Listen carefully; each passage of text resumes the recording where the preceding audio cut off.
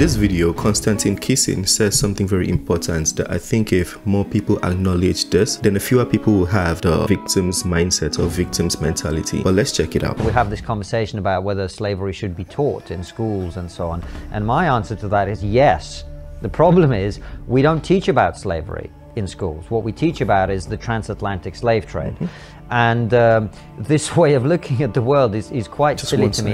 It's sort of like evaluating whether a sprinter is fast or slow without comparing them to anybody else. Right. You can't do it.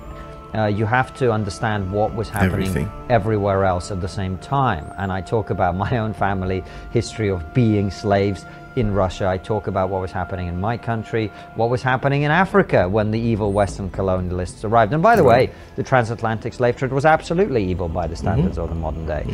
But it wasn't as bad as the trans-Saharan slave trade, which was conducted mainly by Muslim and Arab traders.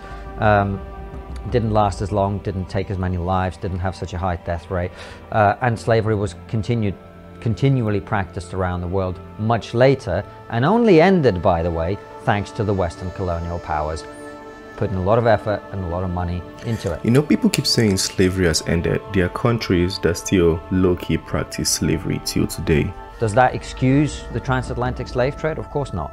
But it gives you the context to understand that the Western powers are and remain some of the most progressive, tolerant societies that have ever been created. And our crimes, which are many, there is no doubt they are many, should be seen in the context of that, in the context of the fact that other great civilizations and empires around the world were doing the exact same things and worse at the same time. And we ended it. We stopped it. The British Empire was committed. Okay, so that's the video. Basically, Thomas Sowell said the same thing. I keep bringing up his name. He's spoken about all of this already. Apparently, people don't agree with whatever he says. Some people don't agree because they think he's big on propaganda.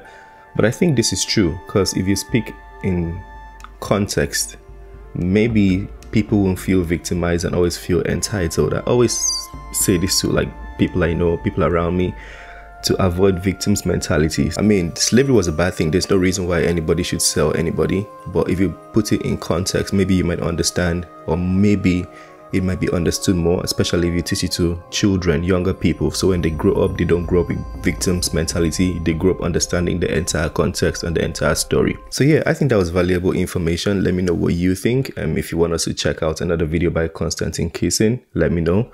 And also talk to me about your ideas on slavery. If you think it should be taught in schools or not, feel free to let me know. That being said, is the end of this one. Don't forget to smash the like button, subscribe if you're new to the channel. I'll see you on the next video. Have a wonderful day. Peace.